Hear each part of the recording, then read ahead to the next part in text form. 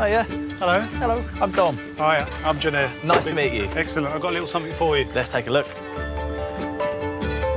He's brought a souvenir from the family business for the attention of metal expert Dominic Chenier.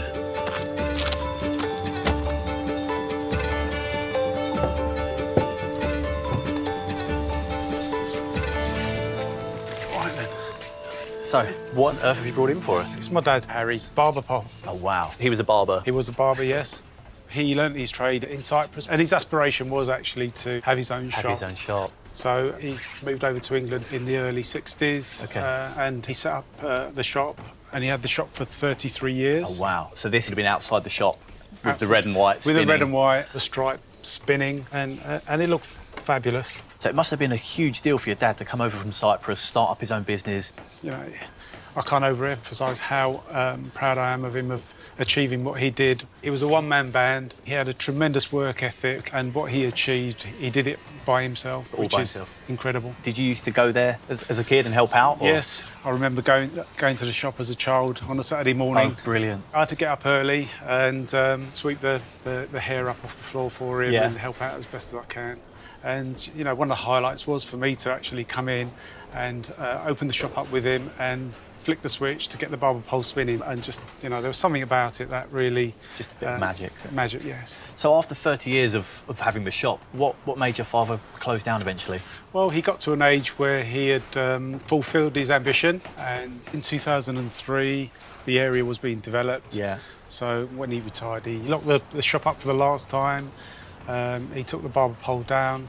And for me, you know, that was like the end of an era, and what he had left was the barber pole. And as far as I'm aware, it remained in his shed since. Does your father actually know it's here? Did you sneak it out the shed? I actually came across it when I was helping him clear the shed out, and I didn't even know he'd removed it from the shop, actually. So, really? And had it with him. So for me, it was a bit like finding a pot of gold at the bottom of a rainbow. Brilliant. And there was a mixture of delight in finding it and a bit of my heart sinking because it wasn't as I remembered it. Yeah. Oh. And I'd like to see it working again. Brilliant. So it obviously used to spin inside? It used to spin. It used to have the red and white stripe inside. There are some parts in here. That's the lid, and that pops on there. And there are some other parts in here as well. OK. But I don't see any red and white. No, unfortunately, the red and white part goes in here, and it was like a plastic sheet that he painted. He painted it himself, didn't he? And over time, what happens is it deteriorates and crumbles. What a shame. So if we can get this working again and spinning as it should and lighting up. For me, it would be fantastic to see. And my youngest brother's carried on the tradition as a barber. As a barber? So your brother learnt from your father? From my father, and was inspired by my father, actually. Oh, so that's nice. He's got aspirations of having his shop at some stage. So hopefully he will remount the barber pole in front of his shop at some point. And for my dad, it's the only piece of the shop that he's got. So it's got huge sentimental value.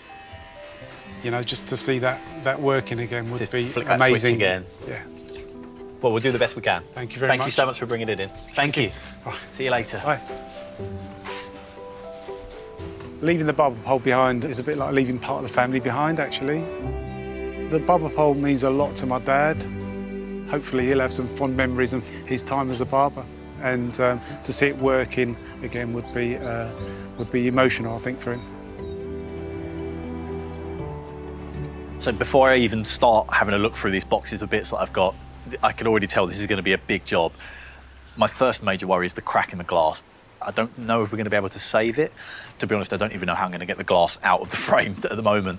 It looks like I've got most of the mechanism in the box. A lot of electrical parts, obviously it lit up at one point a very long time ago, looking at the state of all the wiring and everything that's in there. There's also a motor, which I'm assuming would be the part at the bottom to make it spin. But the big thing missing is the iconic red and white stripy spinning part, which is the whole point of the barber's pole. I really don't know where that's going to come from. And then I guess it's paint. So there's a lot of processes to this to get it working, and I need to go through everything piece by piece. So I really need to get started on it.